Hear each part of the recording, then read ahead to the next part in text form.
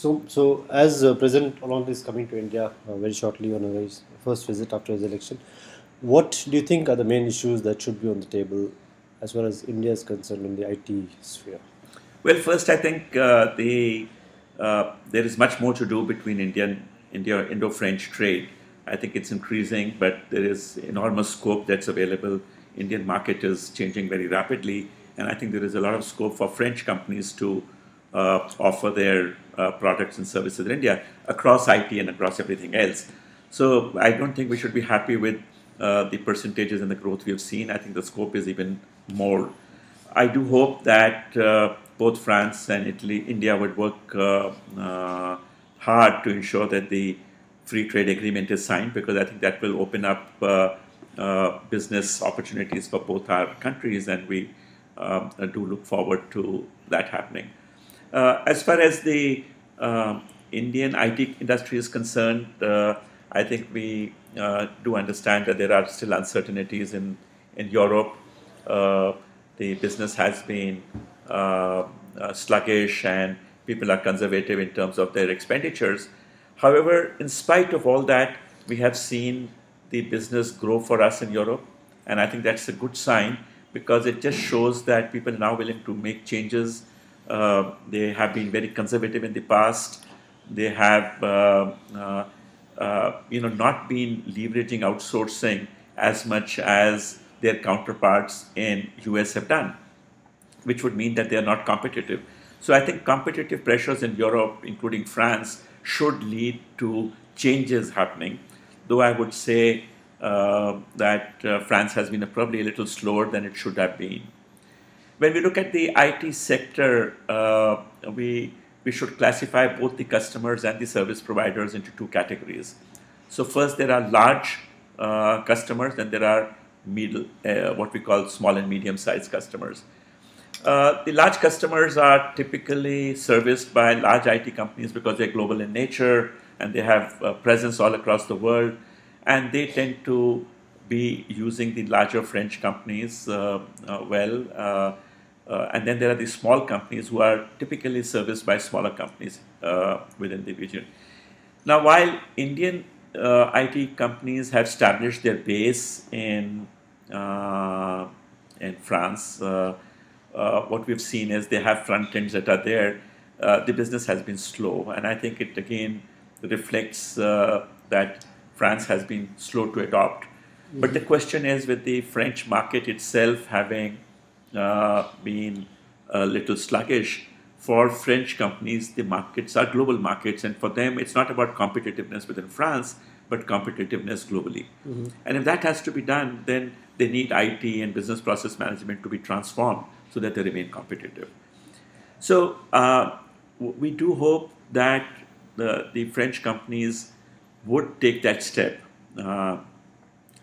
whether they come through Indian companies or they're going through their current service providers. Now, if I look at the French-based service companies, very large ones, I think they have grown tremendously in India. But large part of their growth has come in for servicing their customers in rest of Europe and US. The French part of their work is still very small. So, I think this is the time for us to do it. If I look at what's happening across the world, in spite of the downturn today, the CIOs and the companies are investing in social media, integrating mobile, using analytics for decision making, and embracing cloud. Now, this would mean that they need the latest technology. They need people to come and change things. So, to me, it's about French companies realizing that it is their competitiveness issue. It's not about outsourcing, offshoring, or anything of that kind. It's about who can do the job for them. Okay. We also hope that the small and medium service providers in France, they have a unique problem because they don't have the resources, the latest technology is not available. SMBs are threatened by themselves because they are also under pressure to be very cost effective. So what needs to be done is these small and medium IT service providers need to tie up with Indian companies, whichever form, whether it's a joint venture, whether they acquire each other, but they need a back-end, front-end. Indian small, medium service providers don't have a front-end in France. They can never think of putting one. And similarly, the French SMEs will find it very difficult to create a back-end of their own. So I think this gives an opportunity of a very unique partnership which is possible. Later in April, early April, we are having a session in Delhi where we expect these companies to come in. We'll get our service providers to also come in. It's not so much a customer meet, but much more a meet of IT service providers to say what new models have to come in. Okay. From an Indian perspective, clearly the penetration rates in France are low, and we think the market is very sophisticated. We can meet their needs, and the only way it has to be done if there's a change that happens now. As I mentioned, we have seen the changes already happening in Europe, and I see no doubt why French would not change either. It's a mindset change that's required. I don't think it's an issue about unions and jobs, because today there is a shortage across the world of the kind of skills that you need to adopt modern technologies. So it's not about one or the other. So it's not a zero-sum game. Yeah. It's about reskilling the people who are there currently to do what jobs they can, but also leverage talent that's available anywhere else to do that. As you've seen, in spite of low economic situation, poor economic situation across the world, Indian IT industry still grew 11-12%. Larger companies have done even better. So it should not be a situation of missed opportunities for both these countries. Okay. Do you think the creation of a IT working group will help in this domain? Well, all these groups help because they bring issues out. We think currently from Indian side we have two big issues that we face. One relates to mobility. Yeah. I think just like French products will move to India, I think fungibility of resources across the globe is required, and I think that's one issue. The other is we should not do anything which increases the cost of delivery. And today, social security taxes that we have to pay in France without really getting benefit. If they were getting benefit, then it's not a cost increase. Yeah. But we don't get that benefit, and hence, just like other European countries have been able to effectively use the social security agreement that we have with EU, True. but the French have found a unique way to not implement it in its spirit and letter, and we hope that would happen. So, the working group of IT, etc., helps in bringing up those issues as well. There are other areas of collaboration globally when we talk about standards, when we talk about cybersecurity.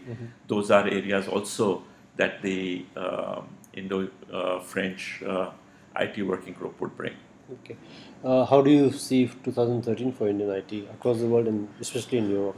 Well, we are still to work out our numbers, but I think we've been very encouraged with the results that we've seen of the previous quarter, which was otherwise a low quarter traditionally for Indian IT industry, which shows the demand side being positive. Surely business continues to be tough, but we would release our estimates in early February or mid-February, right, which would be more worked out, but more specific. But I think Europe, given the changes and given the need, right, even though economic uncertainty will remain, will continue to be providing growth for us. Okay. And do you think the Indian companies could also perhaps be a bit more aggressive in the European markets, notably in France, by going through the acquisition route? We have seen a couple of big acquisitions happen. Well, our acquisitions happened for two reasons. We don't need to acquire for customers. Customers that, we do get customers when we do an acquisition. But now the nature of work is where we need domain expertise, and we also need contextual information, right? So you cannot acquire them so easily on your own. right? You can't build domain expertise or contextual information. It takes a long time. Yeah. So I think for those two reasons, Indian companies are looking for, these will be small acquisitions rather than any large, because we need to absorb them and retain those people. And it's a win-win situation for those who acquire, because their possibility of survival and growth becomes more. And in any of these acquisitions, we should never have a fear of losing people, because those are the reasons that we are actually doing the acquisition, right? So we are doing it because there are resources there. Okay. And finally, what would you like to?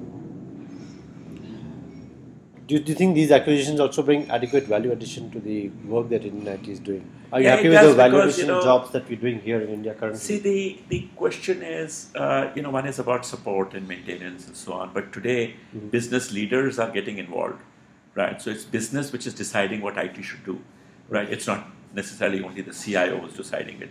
So if you need to be working with the business, then you need domain expertise, Okay. right? And that is the reason that you need these acquisitions for. So you need it for engaging with the business people, understanding how to do, which is the contextual part, how do you do business in France, and how do you do banking business in France is the domain plus the contextual information that you need. Okay. And anything that the French would seek from India in terms of IT, where we can deliver Well, something? we have such a big market.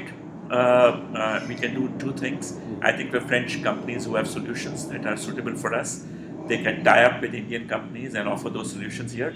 And B, they can also offer those solutions which can be embedded in global solutions that we offer.